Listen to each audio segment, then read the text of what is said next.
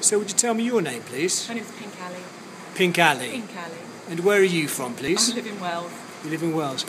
This may be a rude question. Are you a real witch? It's a little bit of a delicate question, and there might be many witches that would disagree with you, but yes, I would consider myself to be a witch.